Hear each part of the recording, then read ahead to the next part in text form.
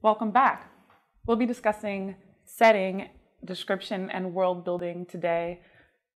For myself, when I was working on my novel, which is set in Detroit, I did a lot of research. And one of the things that happens when you do research is you find these tidbits, these just great bits of history or objects, and you want them in your book, but you don't really have any reason, or you don't know why they would be in your book. They seem fun. For me, there was a specific hotel that I researched that was set in the 1940s in Detroit, and it was the first Black hotel in the city. And I wanted it in my novel, but for several drafts, there was no reason for it to be there. It wasn't until I realized that I had a character who was trying to impress a woman who had more money than him, that I had a reason to have that hotel in the story. He tries to take her to that hotel, and it backfires horribly. But outside of that context, it's just a historical tidbit that lives outside of the characters, and it has no real depth. It's not rooted in the narrative itself, but once it was part of the character's desires and his motivations, then it feels very particular. Yeah. So the trick is to find the right setting for that object, for that building, so that it will come to life. Exactly, and the right lens to view that object through. Yeah. And so for this session, we'll hear from Peter Orner, who will talk about how you create setting through description being the key to building a world. And then Leslie Jamison will talk about creating a setting by inventing an inventory of objects. This reminds us of William Carlos Williams' famous line that no ideas but in things. And we begin to understand how each thing has resonance when put in its right setting in a work of fiction. Finally, Paul Harding will discuss creating a setting the reader can experience through detailed landscapes and sensory attention. Paul is the author of 2 novels, most recently Enon. His first book, Tinkers, won the Pulitzer Prize for Fiction in 2010. He graduated from the University of Massachusetts and the Iowa Writers Workshop, and he has also received a Guggenheim Fellowship. He has taught at Harvard, and now he is a visiting professor at the Iowa Writers Workshop. Leslie Jamison is the author of 2 books, most recently The Empathy Exams. Her debut novel, The Gin Closet, was a finalist for the Los Angeles Times First Fiction Prize. She graduated from Harvard University and the Iowa Writers Workshop, and she is currently a PhD candidate in American literature at Yale University. And Peter Orner's most recent book, Last Car Over the Sagamore Bridge, is a New York Times Editor's Choice and was named the favorite book of 2013 by the Wall Street Journal. He was awarded a Guggenheim Fellowship as well as the 2-year Lannan Foundation Literary Fellowship. Orner is a professor of creative writing at San Francisco State University and has taught at the University of Iowa Writers Workshop. Enjoy. Hi, I'm Leslie Jamison, and I'm here at the University of Iowa, and what I would love to talk about a little bit today is building the world of your story. I mean this in a few different ways, but on a very basic level, what I'm interested in is how we build the physical world that the narrative inhabits. So sometimes people have different words that they use for this. Sometimes people talk about setting. I prefer the word world to the word setting because to me, world suggests something active and something interactive, something that is actually playing a role in the story. When we think of setting, or sometimes when I think of setting, I think of something that's much more static, something that's in the background. But what I'd like to suggest about a world is it's not just sort of the physical objects that populate your story, but a set of kind of dynamic variables that can actually change the way that you're seeing your characters and change the way that their plot lines are unfolding. So if you build your world right, it can be something that surprises you, kind of turns against you in interesting ways. And that's what I'd like to explore a little bit today. One thing that I often do when I'm building the worlds of my stories, either in fiction or nonfiction, is I write up something that I call a world glossary. And I was inspired in this endeavor by the author Ben Marcus, who has a book called The Age of Wire and String, and certain sections of that book are labeled as glossaries. The world of that book is a very strange book. It's a world where things happen that don't happen in our world. people are powered by hunger and wind. People eat things we don't eat in our worlds. But what I love about these glossary sections is that you'll have basically a kind of map made with words. So he'll define places, he'll define objects, and through those definitions, you don't just get a sense of what you might touch or see or smell, you get a sense of the rules of his world, how people play together, how people fight each other.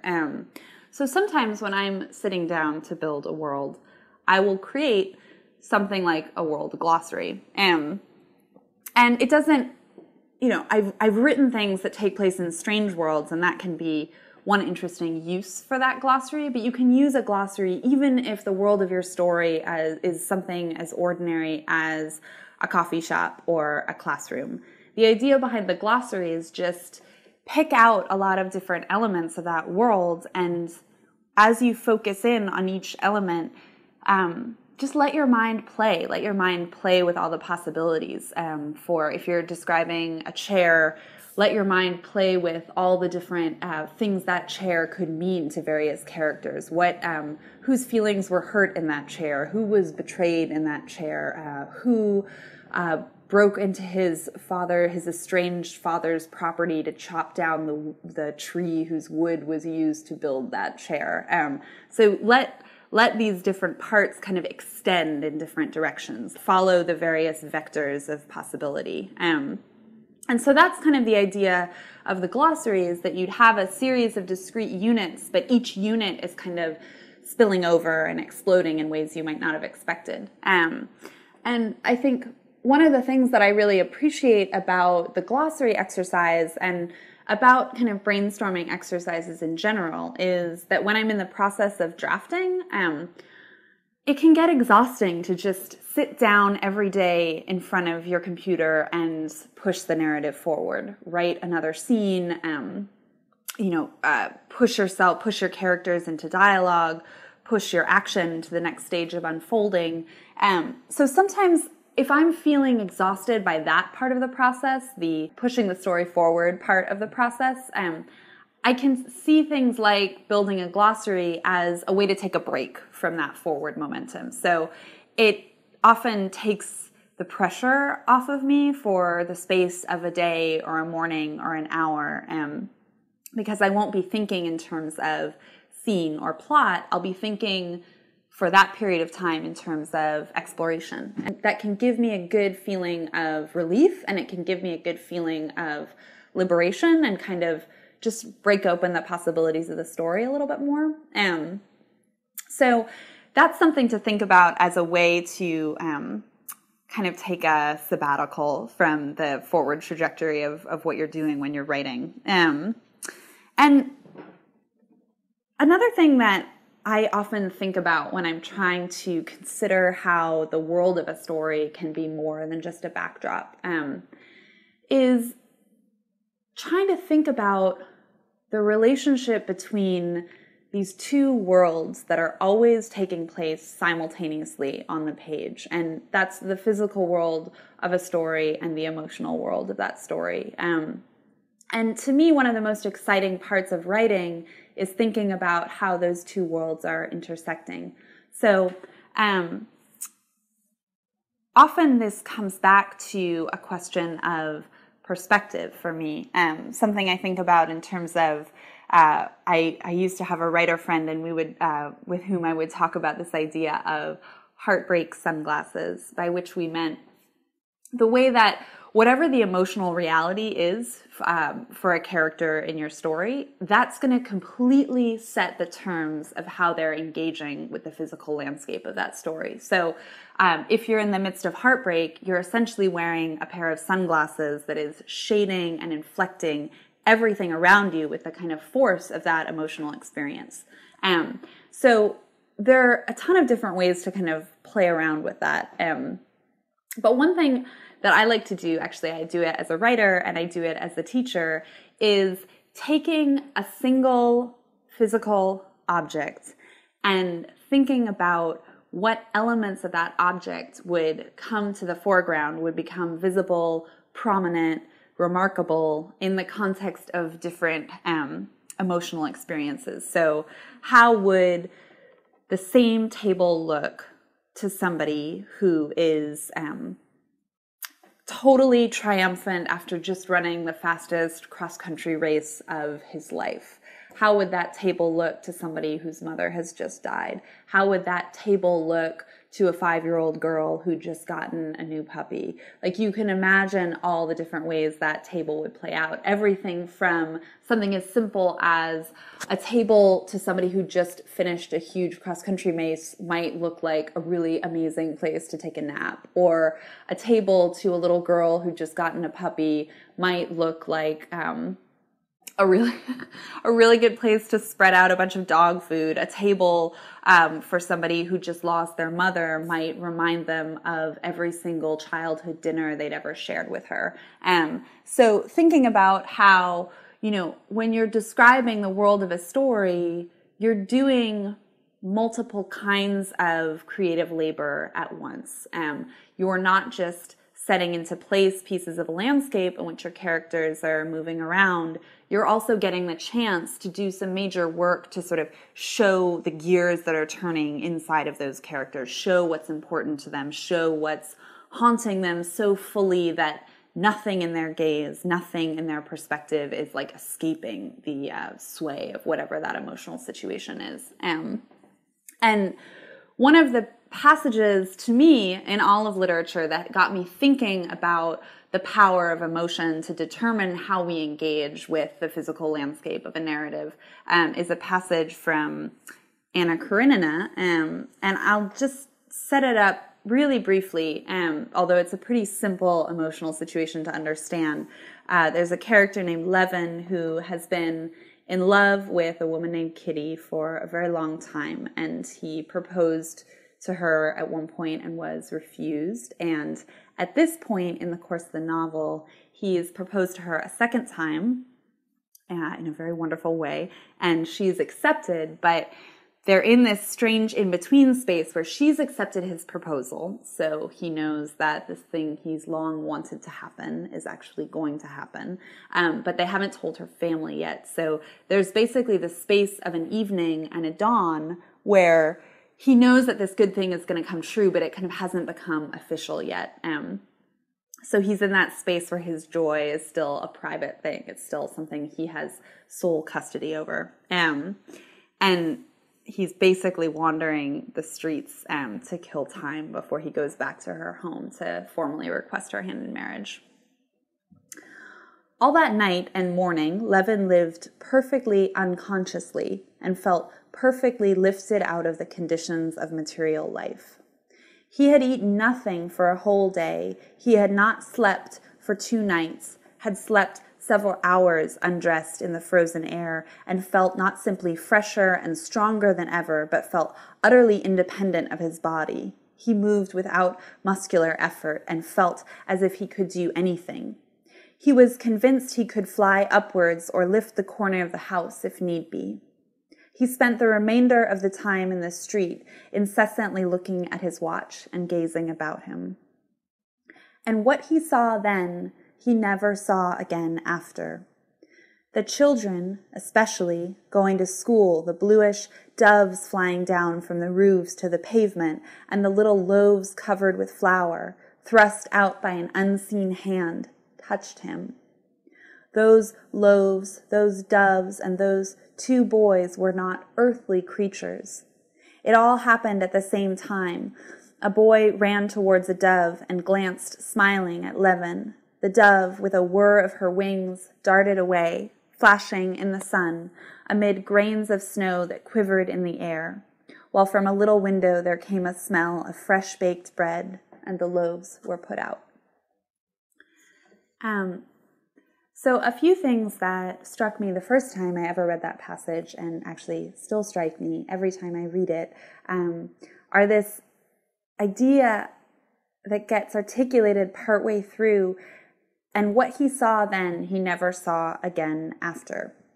That is a powerful idea to me for a couple reasons. And one is that these things that he saw then, if you think about what they really are in that passage, they're very ordinary things. They're children on the street. They're loaves of bread being put out. They're doves flying, grains of snow quivering in the air. I mean, these are things that he's seen before and he no doubt will see again.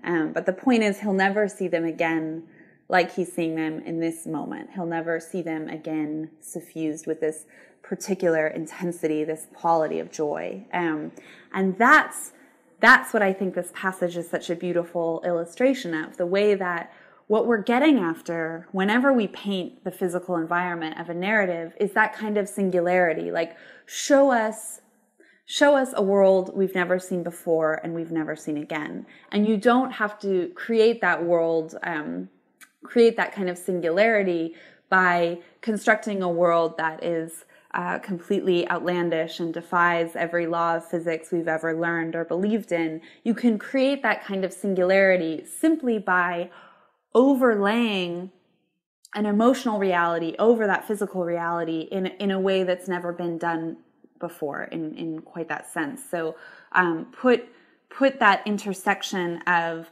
character, experience, and physicality, get those vectors crossed in a way that's unique and in a way that yields something like the intensity of this passage, the way that we're seeing an ordinary streetscape animated by a particular set of emotions.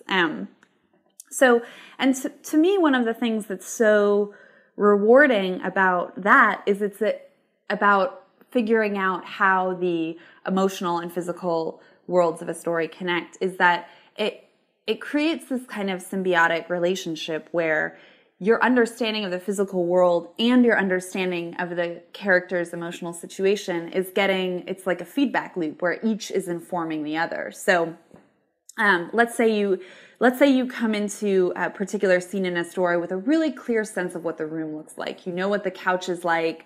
You know that there's a cup of old coffee that's partway gone cold in the corner. You know the mom smells weird because her kids are too afraid to tell her that she smells weird because she'll feel bad about it. You know all these things, but maybe once you start writing the scene, the physical world comes alive in ways that you hadn't quite expected. So maybe, say, if you're writing a scene between a son and his mother that's happening in that room you'd imagine so specifically, in the course of their unfolding interaction, let's say they have some kind of fight, things are rising up out of that physical scene that maybe you hadn't imagined or hadn't anticipated. Maybe the son, in the course of that fight, notices a set of cigarette burns on the couch and starts wondering who else has been hanging out there. Maybe that occasions a new revelation in his conversation with his mother.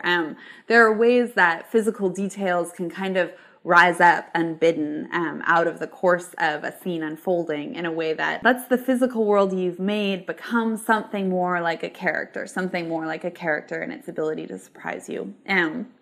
And so that's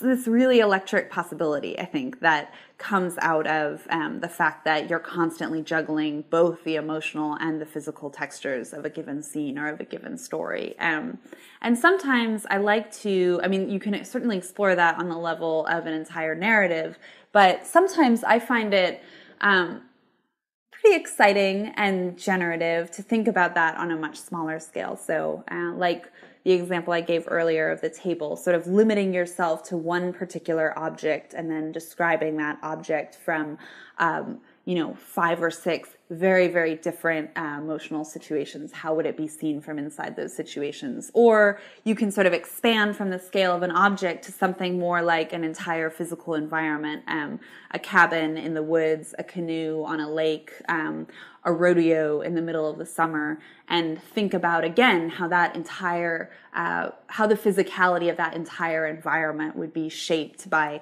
a character kind of being trapped inside some kind of strong emotional situation. How you can seek that feeling when you build a physical world of this world with this character is being seen and experienced in a way that's never happened before and will never happen again after.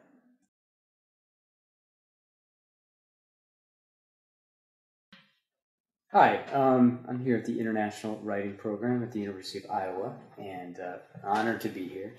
And it's great to be back in Iowa City. And I was asked to give a very brief craft talk. And in thinking about what I was going to talk about today, I've been coming to the conclusion over the years, and especially lately, that it's very difficult for me to talk about craft divorced of content, so that a craft issue, point of view, or something that is technical, it's hard for me to sort of isolate on that without talking about actual content. Something I need content to get into it, and so with that in mind, I'm going to read a short piece and then say a few things about it. One thing that I've been thinking about lately is why certain images, certain scenes, certain aspects of books stick for many, many years. What is it about the moments in some fiction that, as we read in our lives, what is it about some things that just, they never quite go away? And I've been trying to sort of isolate on some of those scenes, those moments. So lately I've been thinking a lot about a scene in a great novel by the British novelist Henry Green. The novel is called Loving. Green was a great novelist who wrote some of the strangest books I know of, and I cherish them. He was published by, among other people, Virginia Woolf, the Hogarth Press, and he sold a few books in his lifetime, not that many, but he was kind of revered by certain writers for how incredibly different his approach to fiction was. And so I'm going to read this passage, but first I'm going to tell you a little bit about it. And that is that this is something I remember for years and years after reading it. It's the waltzing scene in Loving. It involves two maids in an Irish castle during World War II who go into a closed part of the castle that they're working in. It's closed off because they're sort of circling the wagons. They have this castle, but the entire castle isn't being used. So they go to a disused part of the castle. They turn on some music and they dance a waltz. And in my mind, this scene, this moment, takes up a great deal of space, and I can totally visualize it. And lately, I went back and actually read the scene, and it's no more than 11 lines, and much smaller in real life on the page than it is in my head. They were wheeling in each other's arms, heedless at the far end where they had drawn up one of the white blinds. Above, from a rather low ceiling, 5 great chandeliers swept one after the other to the waxed parquet floor, reflecting in their 100,000 drops the single sparkle of a distant day.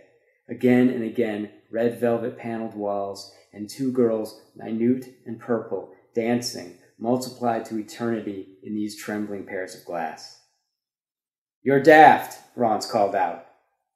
They stopped with their arms about each other. Then, as he walked up, they disengaged to rearrange their hair, and still the waltz thundered. He switched it off. The needle grated. Period. That's it. That is the entire great and, to my mind, famous waltzing scene in Loving.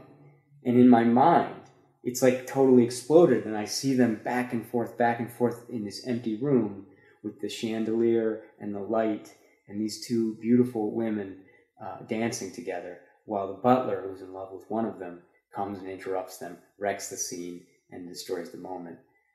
But what I'm saying is and something I've been thinking a lot about in my own stuff, and for you all who's ever going to watch this, is to think about those scenes, those moments in books that you return to again and again in your mind.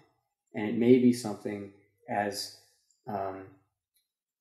small in some sense as this tiny waltzing scene, but for me, it's blown up in my imagination and really is my memory of that book. And I think that that's probably true for a lot of readers. And so I think as writers, I think it's our job to create these kinds of scenes, and we can do so with not so many words, if we get the right words right. And for me, when I think about the reflecting off of the chandelier, the light reflecting in 100,000 drops the single sparkle of distant day again and again, it's that reflection, it's that multiplication that seems to me to be one of the elements of this incredibly beautiful passage that makes it stick. But the question isn't how technically we get it to stick, it's how somehow magically we with just very few words, we're able to make something last. And that is a mystery that I'm still trying to solve. Thanks a lot.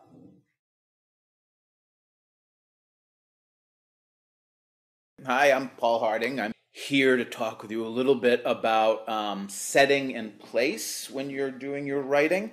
In particular, I spend a lot of my own time in my own fiction devoting my attention to landscape. I write a lot of fairly lyrical, pastoral prose. From my own experience, landscape laid claim to me early and often in my life because I grew up on the North Shore of Boston, near where writers like Ralph Waldo Emerson and Thoreau and Nathaniel Hawthorne and a little bit to the west, Emily Dickinson, all lived. And so as I was a kid growing up and going through the woes of, youth and adolescence, that landscape was the kind of objective correlative to my inner emotional life.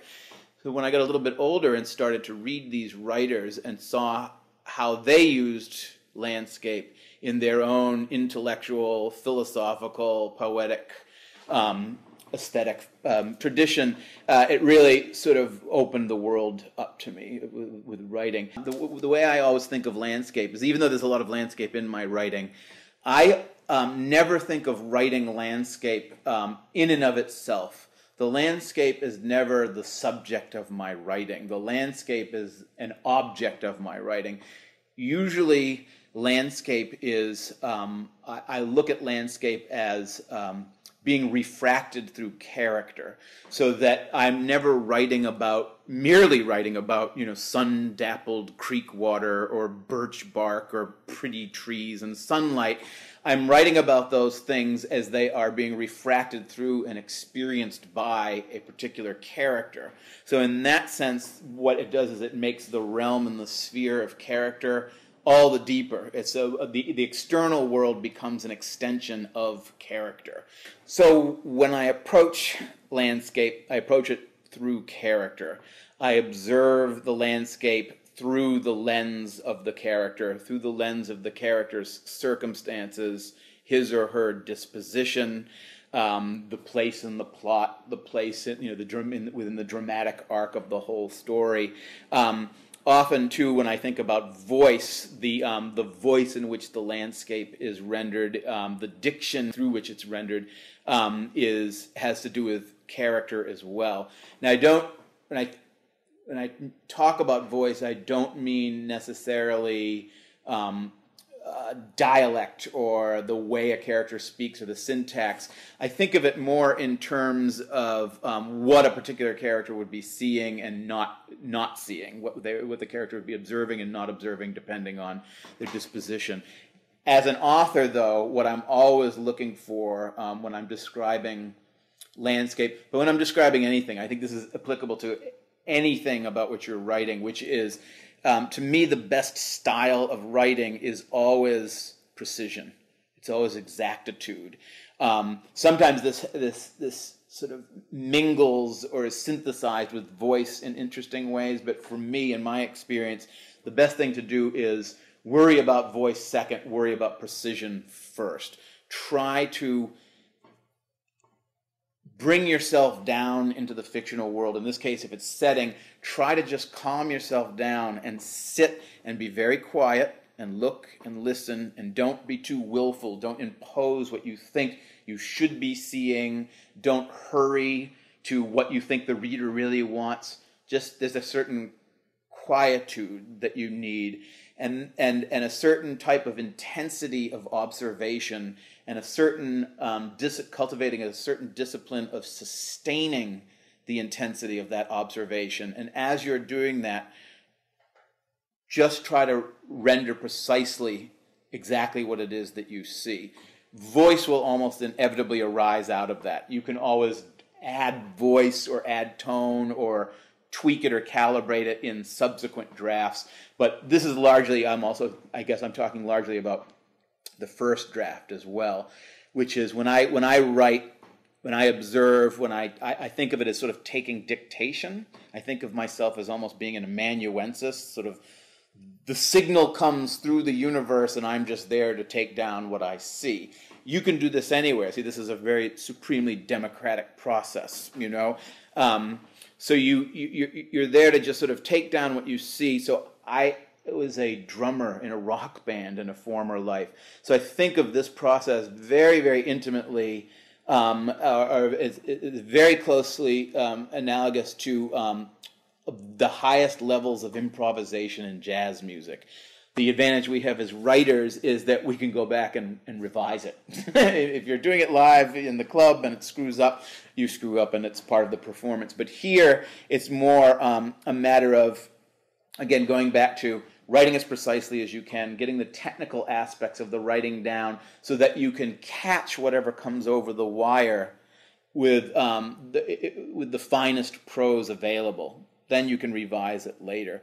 And then I think through all of this process, things like voice, character will naturally come through. This also has to do too with your, like in the deeper sense, your voice as a writer, which is, I often think that each of us, our brains physiologically are 99.99% the same, but the difference is a fraction of a percentage. But that's the thing that makes your writing, your brain, like your fingerprint. Like nobody else will write that way. But you have to listen very closely for that. It can be obliterated if you're too willful. So none of this is gospel, of course, but I think these are some of the things that make it so that if you read a page of, say, William Faulkner, you'll never mistake him for Eudora Welty. Nobody ever reads Faulkner and thinks, who could that be? So the 99% that we all hold in common is what makes our literature and our art recognizable to one another across cultures, across time, across space, across language. But it's that fraction of 1% that's yours and only yours that makes it indelibly yours and unrepeatably and irreducibly yours. So this all goes back to landscape and setting and place as well, which is that you know more about the landscape and the setting and the place than anybody else can tell you from the outside. So this is why you have to call it like you see it and not write about landscapes in ways that are in any way preconceived, prefabricated, off the rack. And it's very difficult because you can be self-conscious in all sorts of different ways. And a large part of writing about anything is deliberately sort of making yourself innocent of what you think you already know. And in that case, that can take a little bit of work. For example, if you're writing about the landscape in which you grew up, a lot of which you will take for granted because it's just there every single day. But when you stop and see, oh, there's sunsets this way, the sun moves this way, it's at this angle at this season, that sort of thing. It's in taking the time to observe those things and figuring out how to render them in the most precise language possible. It is out of that process which arises the real revelations that you're looking for in your writing. And just as a writer, you just have to pay close attention. And a lot of times, it's sort of surprising and maybe initially a little bit unsettling, but have faith, I promise you it works. Which is, you walk around your daily life, you have to move through your daily life according to habituated perception, because otherwise you'll never tie your shoes, you won't get to work, you won't submit your essay on time, whatever it is that you have to do. But if you stop and take a step back from habituated perception, what you'll find is that a lot of what you just kind of reflexively and presumptuously think of as paying attention is not paying attention at all. you're not paying attention to anything. Paying attention is, we often think, oh, I'm paying attention so I don't get run over by a bus, but that's not the type of attention that we're talking about, that you need to dilate your consciousness. You need to dilate your self-awareness to sort of like include yourself in your self-awareness, and to say, I'm actually not thinking. What is thought? I'm not actually paying attention. What is paying attention? I love to just look at paintings, and I'm obsessed with color. And I'm obsessed with the fact that I can look at a painting and just be knocked out. Like I like the Hudson River School painters, Cole and Frederick Church, all those guys. One of the things that astonishes me about that is thinking about how would I even go about taking paint and combining it and turning it into the colors that ended up on the canvas. And the few embarrassing times I've tried to do that, the distance between what they can do and what I can do is so vast that it just sort of fills me with awe. And one of the ways that's, for example, then, that I walk around and pay attention to landscape is I always stop and ask myself, what color is the sky? It's not blue, or if it is blue, it's not just like blue.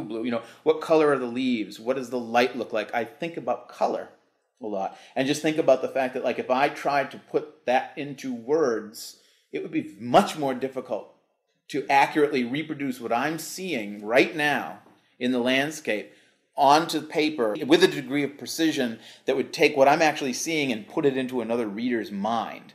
And so if you just start thinking about it in that way, that's the type of attention. Like I said, it can be a little bit intimidating because you think, well, that's a lot of attention. And it is, but you can do it because it's just a matter of again, it's a matter of habit. And that even goes back to what I was talking about kind of making yourself innocent of presumption. Don't presume that you know what you're seeing and can just kind of tack it in, or just insert it, cut it, and paste it into your descriptions. It always bears your closest attention. So I've been talking mostly about landscapes to which you may be native. If you find yourself writing about other worlds or other landscapes, or whether they be real or wholly imagined, I think you can apply a lot of the same principles to this, which is, it all has to do with how deeply you imagine, how thoroughly you imagine, how far you pursue the landscape in your own imagination. The way fiction convinces its readers of its authenticity has to do with the fact that fiction is an art form that largely deals with our immanence. We are immanent beings. We are embodied. And so what a lot of the best fiction does is it immerses the reader into what feels, while you're reading it, something like an immanent physical experience. And so what you're basically constantly doing is appealing to the reader through her senses.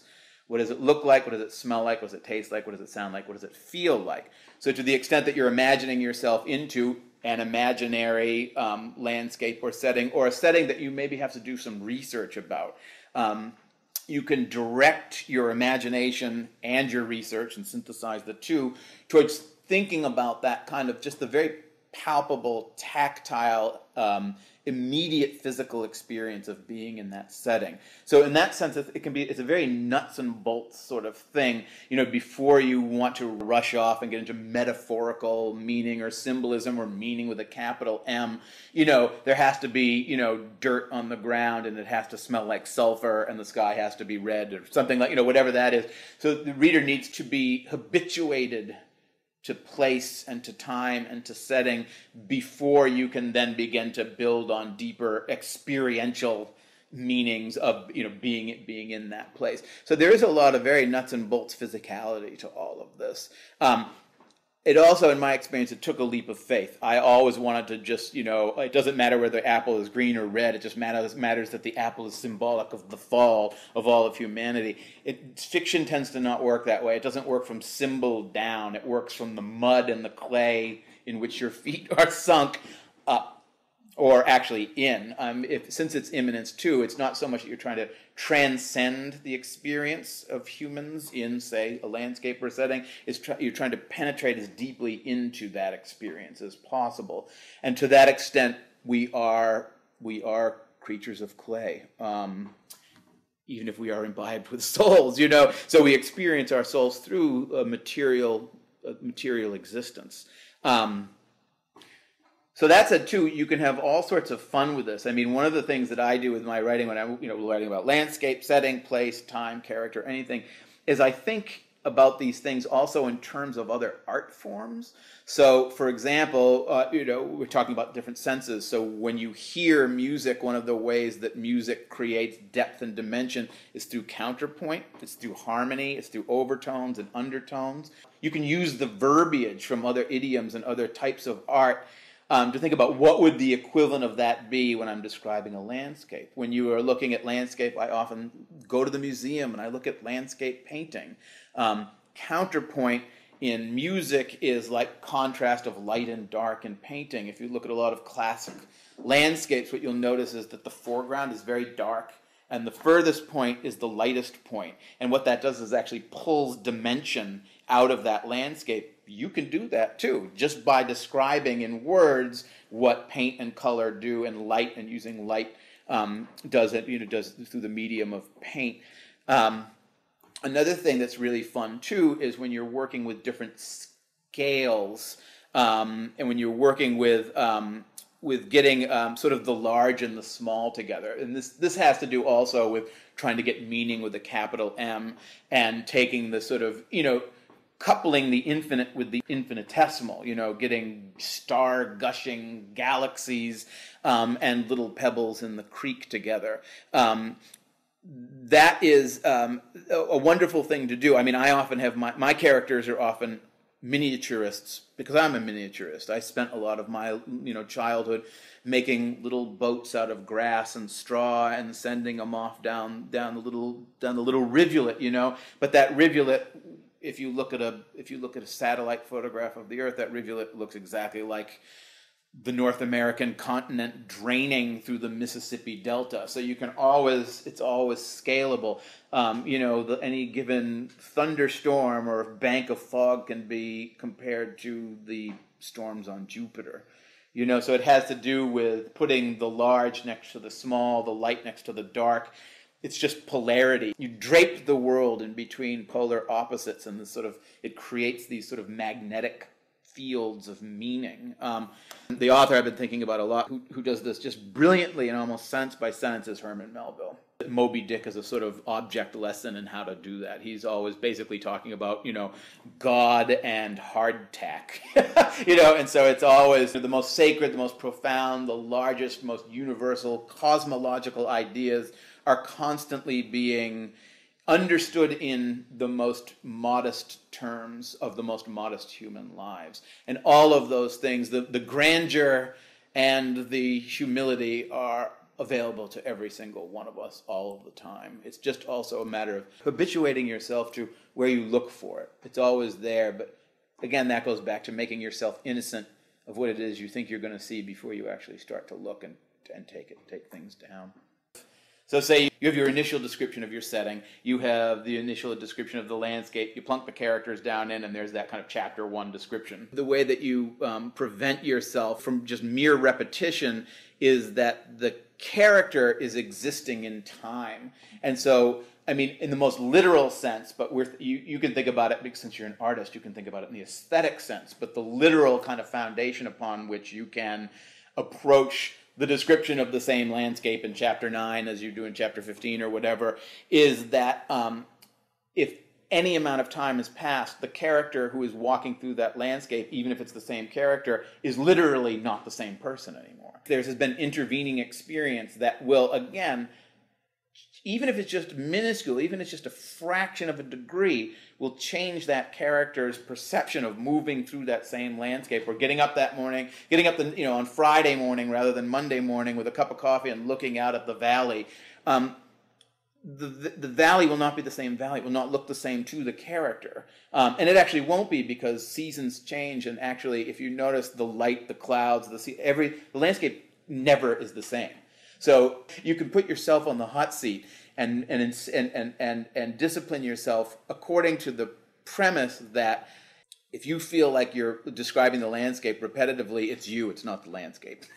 Which just means the landscape is different, and that goes back, that kind of loops back into the precision of observation. So you trust your subject, trust your landscape, trust your character, trust your powers of observation, and trust your reader.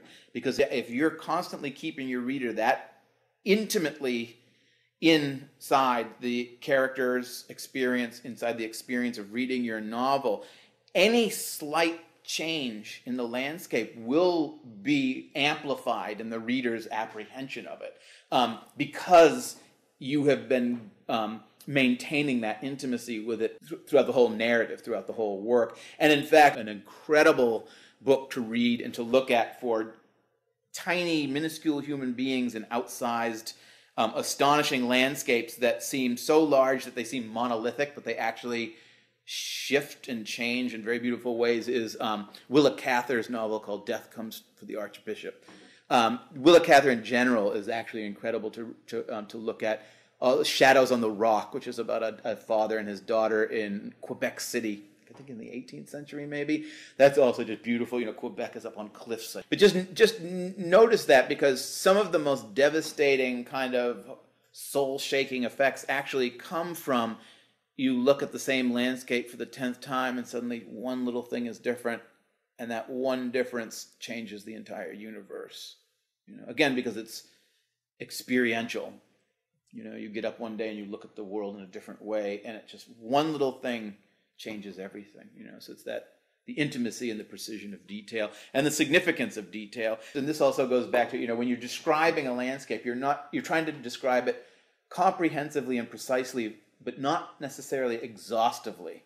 You're not writing indices. You're not making a catalog of details. You're choosing details. You're choosing the most important details. You're observing and giving relative value to details, and then constellating them in arrangements that give, again, the reader, but telescoping through the character, the most profound experience of them.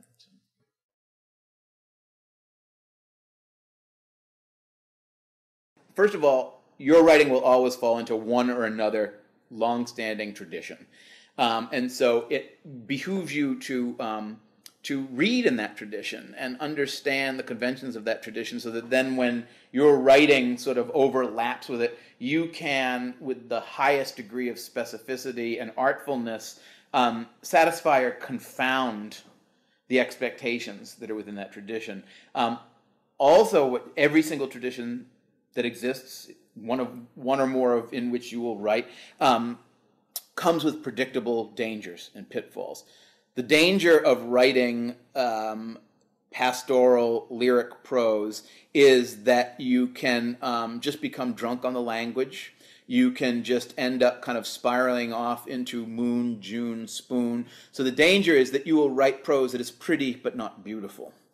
One of the great leaps of faith that I had to take was understanding that the poetry and the beauty and the lyricism lies and pre-exists you, the writer, coming along. It lies in the subject itself. So it has to do with the function of trusting your subject.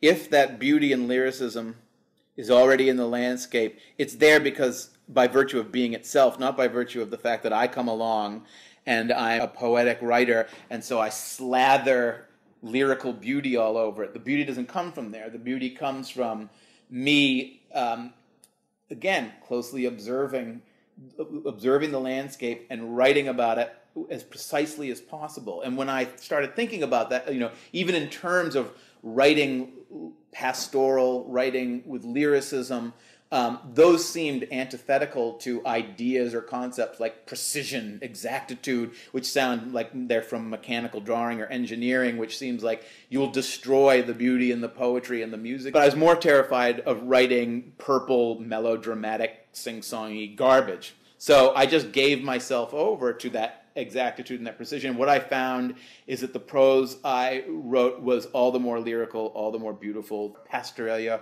all the more lovely, and kind of serious and shattering and sort of immune to sentimentalization. As an artist, what I do is I always subordinate myself to my subjects. Again, like I said, I'm there as the amanuensis. I'm just there to take dictation, not to impose my will on the subject, you know. Trusting your subject has to do with understanding the fact that the subject is its own best description. It embodies its own meaning. So therefore, it's already there. You don't have to add anything to it. You just describe it as it is. And then this is also, I mean, and this is very anecdotal, but in my case, it has to do with having been a drummer in a former life, so that the way the world comes through my mind, through natural disposition, but then also through having the habit of thinking about the world as a drummer for many years, the prose in which what I'm trying to describe that comes to me comes in the form of rhythm. Often when I'm writing,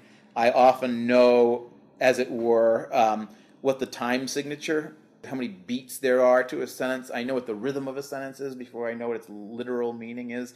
So I see the world in terms of rhythm and even tonality, you know. So this is kind of some of the fun that you can have, which is where, you know, synesthesia is kind of a virtue with these sorts of things. You can think about senses in terms of one another.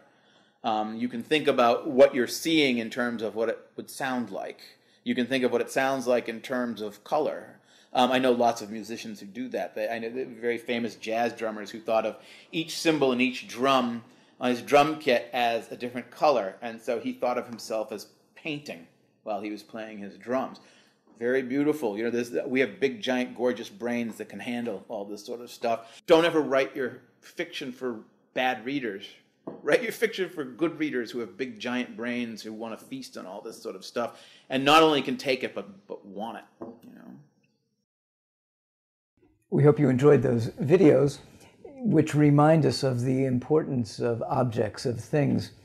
The great master of this was the Russian short story writer and playwright Anton Chekhov, and I am thinking particularly of that wonderful story, The Lady with the Pet Dog, where Dmitry Gurov falls in love with Anna, and he goes to visit her in her town, and he's standing in this hotel room, and he's looking around, and his eye is registering different objects. In the middle of one paragraph, there's the most unobtrusive detail. He sees on the mantle a statue of a man on a horse, and the man's head is gone, which is exactly what Dmitry Gurov, that's where he is in his life. His passion has overtaken any sense of reason. I read that paragraph many, many times before a friend pointed out, oh, look, have you noticed this statue? And for me, the great details in any fictional context are done seamlessly. You could almost read over it, but that detail has to add up, doesn't it? It absolutely does. And Chekhov is one of the greats as far as when you have a detail, when you have something described in a story, it's never just to add, you know, I need to build a world, so let's put some trees in it. There's always another level, whether that's a painting that, you know, alludes to someone losing their mind, or whether that's, you know, a child walking down the street and they're giving you a strange look. All of that adds to what's happening on a larger level in the narrative. It all adds up. Mm-hmm. Yeah. Onward.